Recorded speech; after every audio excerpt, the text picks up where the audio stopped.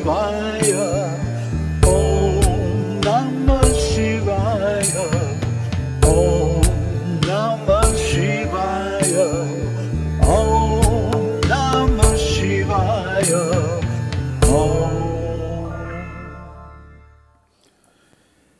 Yada naliyate chittam nacha vikshipyate punaha aninga namanabhasam nishpanna brahmatattada. When the mind does not merge in the inactivity of oblivion or become distracted by desires, that is to say, when the mind becomes quiescent and does not give rise to appearances, it verily becomes Brahman. When the mind, brought under discipline by the above-mentioned methods, the practice of knowledge and discrimination, does not fall into the oblivion of deep sleep, nor is distracted by external objects, that is, when the mind becomes quiescent like the flame of a lamp in a windless place. In this steady condition, the mind realizes the non-dual Brahman alone everywhere. Or when the mind does not appear in the form of an object, when it is seen that the external objects are nothing but the activities of the mind itself, the mind, endowed with these characteristics, verily becomes Brahman. Namaste. So these few verses, the last couple and the next 3 or 4 verses, are the summation or the climax of the 3rd chapter of Māṇḍūkya Upaṇiṣad, Kārikā. And basically, they sum up the arguments by reason for the control of the mind to realize Brahman. So, in these few verses, the entire Jnana Yoga sadhana is given. Now, notice there's no mention of Atma Vichara. That's Ramana Maharshi's method. What we're talking about here is actually the same thing from a different angle of vision, a different point of view, more of a yogic point of view, rather than an ontological or existential point of view. What does that mean? It means that instead of becoming attached to samadhi, which is basically running away from your troubles, running away from the suffering of material existence, although that may be a valid step on the path, and is certainly the end result of Raja Yoga, still, beyond samadhi is this state of Brahman, seeing oneself as Brahman. It's not that you can become Brahman, because you already are Brahman.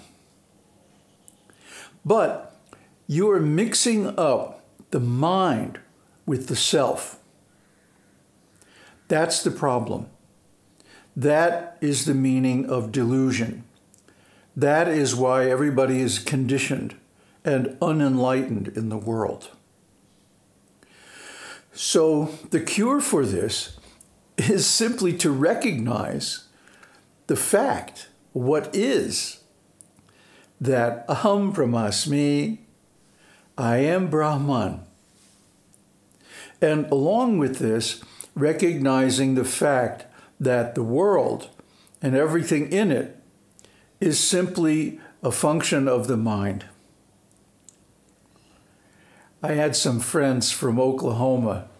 Now, Oklahoma people, if you don't know U.S. culture, are very down-home people. Very kind of simple-minded and practical, you know. But this was back in the 60s, and these guys were in my band, or one of the bands I was in. And one time, they were tripping on LSD. or something. And one of them had a hallucination, and he's describing this hallucination to the other one. And after hearing it, the guy said to him, "Dude, that's just your imaginary mind." It's so funny because Oklahoma people are, you know, how can I say, socially characterized as being kind of dumb. So in other words, you don't really have a mind. You're just imagining that you have a mind. It was hilariously funny at the time. Anyway, the whole material existence is just your imaginary mind. Why do I call it imaginary? Because the mind is part of Maya, that which does not exist. The proof of it is the mind is always changing, radically. You try to do one thing or think a particular thought, or you sit down and meditate or concentrate on something, and boom, the mind will jump off into some completely unrelated thing and go on and on about it, and you have to drag it back and focus it on the task at hand. Isn't it? This is the mind. But the mind actually doesn't really exist because it's temporary. The mind you have now, or rather the collection of thoughts, because if mind doesn't really exist, it's not a thing. The collection of thoughts in your so-called mind right now is completely different than the collection of thoughts you had as a youngster. And when you get old and your body changes, that collection is going to be completely different than the one you have now. So what does all that mean? It's Maya. Anything that comes into being also goes out of being. In other words, it's temporary, it's impermanent. Therefore, it's Maya. Very simple test. So all these thoughts in the mind are simply illusions, like mirages in the desert. We've been over this a bunch of times, huh? Like the snake in the rope. They're just imaginary projections on the world. Pattern recognition, to put it one way.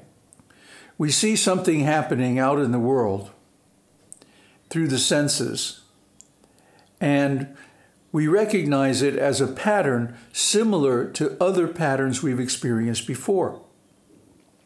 Maybe we even give it a name. Oh, that's a snake. But no, actually it's a rope. We cannot comprehend the world. The world is beyond our understanding because it's created by beings with incredibly superior intelligence and energy. So just forget about trying to comprehend the world. Yeah, maybe we can recognize and categorize and talk about a tiny little piece of it, huh? But the world is so vast with such a great variety of phenomena, and they're coming and going, and sometimes repeating and sometimes not, and appearing in different combinations together, never the same.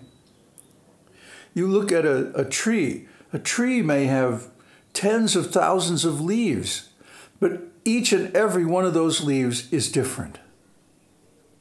No two are the same. No two snowflakes are the same. It's mind-boggling. But this is the world in which we find ourselves. And the reason it's like that is because it's created with superior intelligence. So we can't hope to actually understand it. For even getting along in the world and functioning and having a smooth and auspicious life, we have to depend on those higher powers. We have to take shelter of God and pray. we have to do sacrifice and offerings. That's karma yoga. And in time, grow to love God. That's bhakti yoga. Then when we acquire wisdom, Raja Yoga, we can see that this world is simply an illusion, a very sophisticated illusion, but still an illusion. And then we can gradually remove all of these illusions from our mind, so to speak, our imaginary minds, and come to the understanding that actually everything is consciousness. Sarva kalvidam Brahma. Everything is Brahman. Everything is consciousness. Nothing is real. So try to understand, and then take the next step. If nothing is real, then why should my mind be agitated about it? Why don't I see everything as simply Brahman? Because that's the truth. It has always been Brahman. It's not that it becomes Brahman when you think about it. It's always been that way, always will be that way. So the temporary appearance of the creation is only something that we see when we're in conditioned consciousness. It's only like the snake. We only see the snake when it's like dark out, or we forgot our glasses, or we're drunk or something. Actually, it's a rope, and it's always been a rope. And it's not going to change just because we see it differently. Well, it's the same with the world. And the self, because the world is nothing but the self. It's nothing but consciousness, seen through the lens of the mind, the thoughts, and the identifications and patterns and so on that we think of as reality. But it's only because we think of it that way. It's not real. It can't be real because it's impermanent. See? So we can go back and forth over this same circle of reasoning again and again. But this is basically the argument in this chapter of Māṇḍūkya Upaṇiṣad.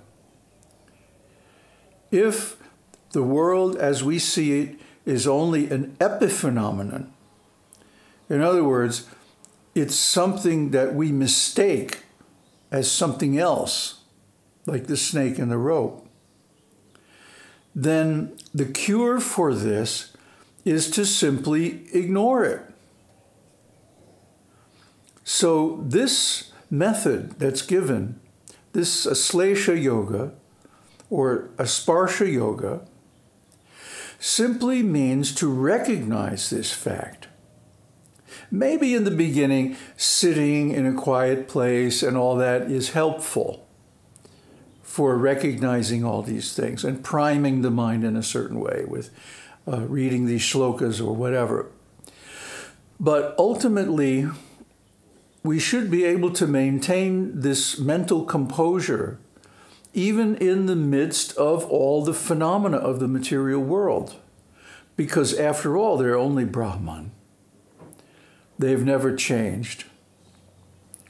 So even though, yes, there is a time and place for disciplined thinking, meditative thought, and like that, still, the ultimate test of all of that is if we can maintain this state of mind that everything is Brahman, even in the midst of activity and the normal ups and downs of everyday life.